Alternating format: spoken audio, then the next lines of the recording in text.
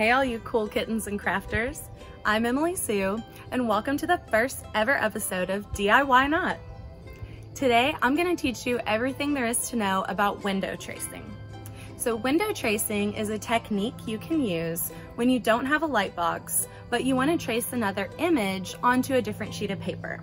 All you need is a window or a glass door, a trusty pencil, very sharp, an eraser, some tape, Scotch tape or painter's tape will do, a printout of your choice. This is some cute clip art I found online that was free, and a sheet of printer paper or watercolor paper, whichever you prefer. Ready to get started? Let's go. I chose this room for my window tracing because it has this big French door right here, and I can easily just flip off the lights and have a lot of light coming in through that French door. Plus I can close this curtain and have an even darker room. I'm gonna start by taking a few pieces of tape. I'll take my 4 pieces of tape that I just pulled off and use them to secure my printed image to the window. I did actually blow my image up a little bit. I wanted him to be even bigger, so he'll really fill the page. Now I'll take another 4 pieces of tape and line up my second sheet of paper over the first.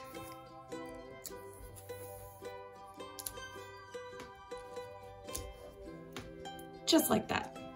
Now we're ready to draw. I usually like to start on a focal point, such as an eye or even nose. But really, you can kind of start anywhere you like and just begin to trace those shapes that you see right there on the page. This is such a great alternative for anyone who doesn't have a tracing box at home, which are quite expensive and difficult to build if you build your own. Though not impossible. Get his cute little fluffy hair. Get his cute little legs. And all that fur. Now it doesn't really matter what order you go in as you trace your photo, as long as you can tell where you've already drawn and where you still need to go. So cute. And you'll notice I'm not really too worried about the thickness of my pencil because that's something I can come in and change with paint later or with markers later. I really just want to get an outline and understand where my drawing is. Now I'm gonna do the sushi band. Woo! That's seaweed. Love seaweed. Now I got the rest of his fur there in the back. So cute. And now I get to do this beautiful slab of tuna or salmon or whatever's up there. I can't really tell, but it looks yummy. Oh, one thing I miss in quarantine is going out and getting sushi, let me tell you. I'll do the top of that sushi. And man, I'm going so fast, I'm not even that worried about these details. We're gonna come back in and make them look better. The whole point of this is just to get your picture down. So I'm gonna put those stripes on. So cute. I think we're done. Oh wait, his legs. I gotta get his little legs. Can't forget those. Oh, they're so cute. Yes. Flip the light on. Now you can really see that drawing, and you can see there's definitely a few spots that could use a little help. Yeah, it's not too bad. There we go. I like it because his eye's a little crooked, but you know what? I can live with that. Cute, right? So now I'm just gonna carefully try and remove this drawing. I may have taped it up there too well, we'll see. Oh, there he goes. All right, whoops, ripped him a little. That's okay. All right, we got this drawing. I'll take that away. This is a sheet of watercolor paper. It's considerably thicker. And I'm gonna try and trace with the watercolor paper so I can actually paint this. Now we're gonna speed it up a little here. I've switched to a graphite pencil with a softer lead so I can get thicker outlines on this drawing. The softer lead will be easier to erase later before I paint this with watercolor paints. The second drawing seems much easier than the first. Once I've pulled my drawing off the wall, it's time to add some color. I've switched back to my drawing on printer paper and moved to a flat tabletop with pencils, eraser, and markers handy to color in my drawing. I made a few corrections with my eraser before outlining the drawing in a softer charcoal pencil to get fatter outlines. You'll notice that I like to turn my page a lot while working, so it meets the natural curves of my hand holding my pencil, marker, paintbrush, or whatever. I find this a much easier way to draw or paint than trying to contort my hand into unnatural or uncomfortable positions. This part of the coloring process is really fun and relaxing to me. I love the way these green marker strokes convey the texture of nori or seaweed. I didn't quite get the pink color pattern of the nigiri the same here as it was in the original Sushi Pug clip art, but that's okay. Every hand-drawn interpretation of art is unique to the maker. Don't labor over the details. Try to find peace in your meditation while doing the work of putting color where you want it to be. Feel free to erase.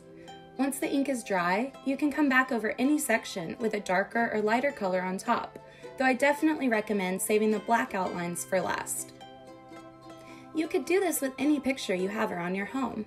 If you don't have a printer, you could use a photograph, a logo, a coloring page, a poster, or any other image you can find that will allow enough light to shine through so that you can find some outlines, trace what you see, and color in from there.